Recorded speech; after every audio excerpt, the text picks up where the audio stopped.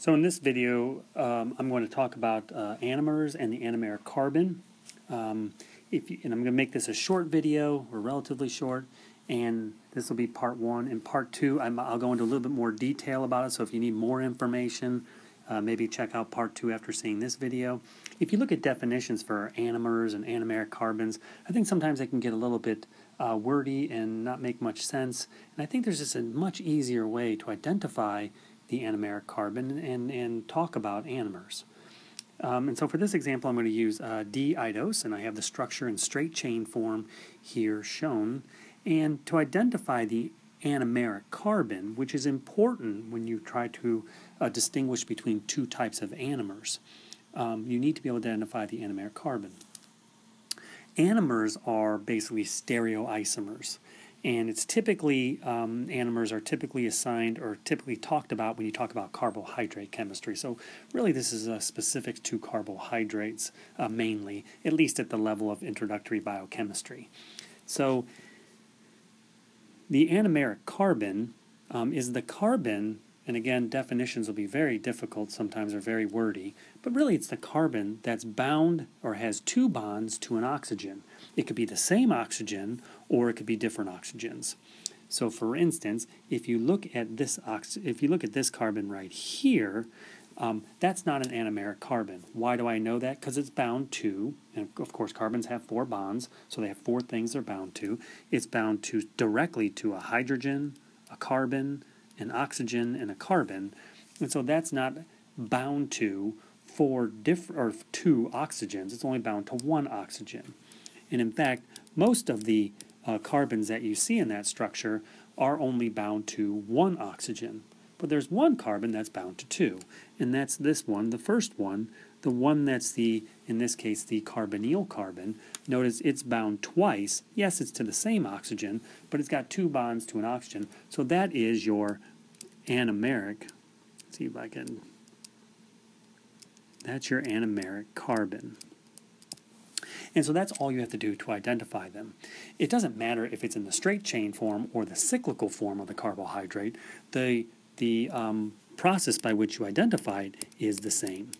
And so now we're going to take a look at the cyclical form, which is really where the terms anomeric and anomeric carbon are utilized. People do talk about the anomeric carbon a little bit in the straight chain form, but it's really something we talk about in the cyclical form.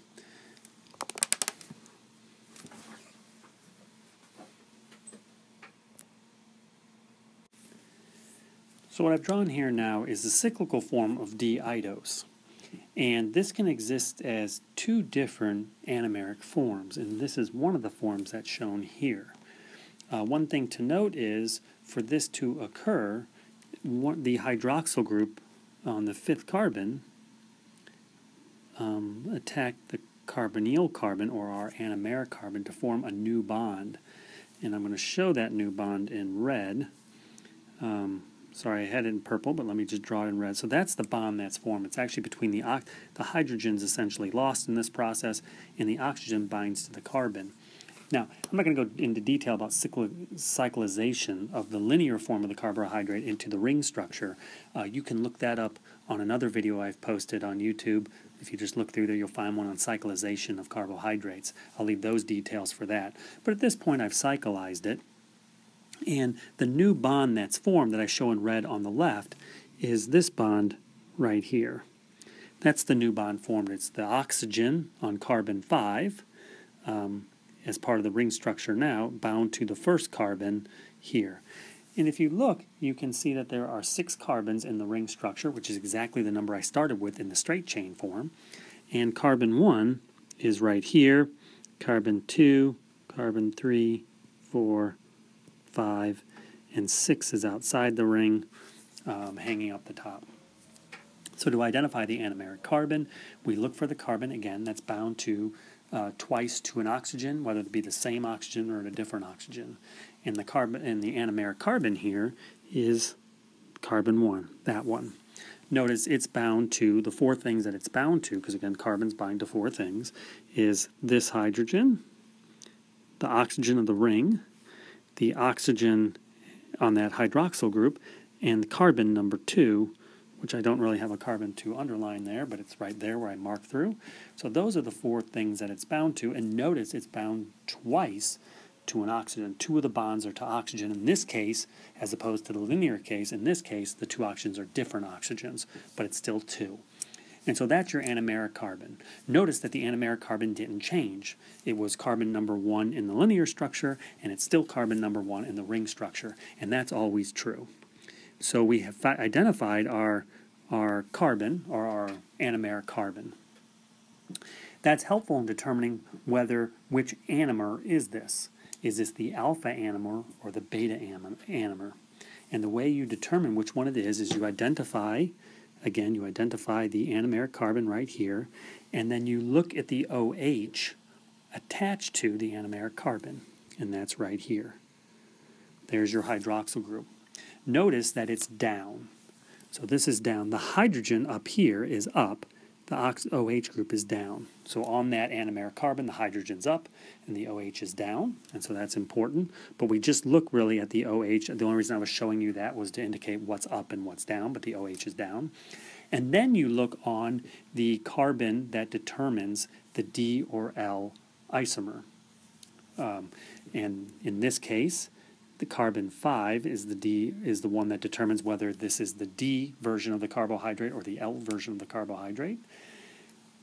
So over here, this is carbon 5, as identified in the cyclical structure. And you look at the CH2OH group attached to that carbon.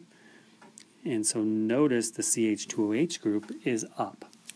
So you compare the CH2OH attached to the carbon that determines D versus L, and the OH group attached to the anomeric carbon, and you compare them. If one is up and one is down, like we have in this case, this is the alpha anomer.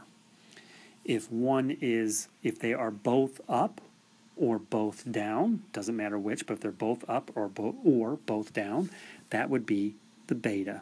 And let me go ahead and draw the beta version for you. Notice in the second version of the cyclical ring structure, the OH that is attached to the anomeric carbon is up. The CH2OH is also up. They're both up, so this would be the beta form. One thing to note here, and realize again that the new bond that was made to form this beta structure is still the same bond that was the new bond formed to make the alpha structure. Realize that in natural or living systems, when you have the straight chain form here on the left of D-idose, that it can cyclize to form the beta structure. But dynamically, that bond can be rebroken, the straight chain form can be remade, and then it can be recyclized into the alpha form. And so really, these two cyclical structures, the alpha form and the beta form, are in dynamic equilibrium at all times. The alpha form can be made, it can reopen to form the cyclical or the straight chain version, and then recyclize to form either the alpha or the beta. And so this goes back and forth all the time. So this alpha and beta anomers are actually in dynamic equilibrium with each other because the straight chain can be reformed by reopening that ring structure, at least as a monosaccharide as we showed here. So this structure down at the bottom here, this ring structure, would be called beta D-idose, and the one above would be alpha D-idose. Alpha D-idose and beta D-idose are stereoisomers of each other. They're anomers, more specifically, of each other, and so that's what an anomeric isomers look like. They're basically the same molecule where the anomeric carbon has been changed from the alpha form to the beta form.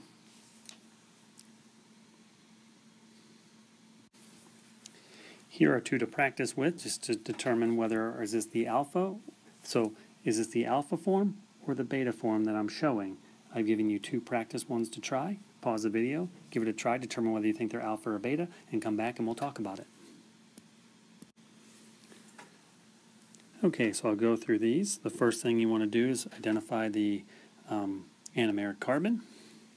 The anomeric carbon on the first one is right here, and I'll highlight the two bonds to the two oxygen bonds, and they're those two right there.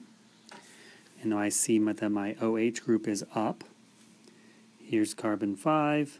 That's my D versus L version determinant. CH2OH is attached to it. That's up. So they are both up. So this is beta. So that's the beta anomer of some sugar. On the second one, I do the same thing, except I've rotated this a little bit for you to just kind of drive home the principle or concept of what you're trying to do. On this one, again, we find the anomeric carbon, and that anomeric carbon is actually over here. It's bound to the oxygen in OH right there, and also bound to the oxygen of the ring structure. And so I see that the OH is in the up position. Because that's carbon 1, carbon 2 is here, carbon 3 is here, carbon 4, and there's carbon 5, the one that determines D versus L. There's my CH2OH. It is down. So OH is up, CH2OH is down, one's up, one's down. That's got to be the alpha anomer. Okay, so I'll stop there. I hope you enjoyed the video. I'll post a part 2. I'll go into more detail about this, so if you feel like you need more details. These are Pyranose rings, or 6-membered rings. Sometimes classes start talking about 5-membered rings, and they want you to know about the Pyranose rings. They look a little bit different, but the analysis is still the same. But they do look different and sometimes cause confusion. So I will get into Pyranoses in part 2 down the line, and I'll post that video and post it to YouTube when it is completed. Thanks for watching.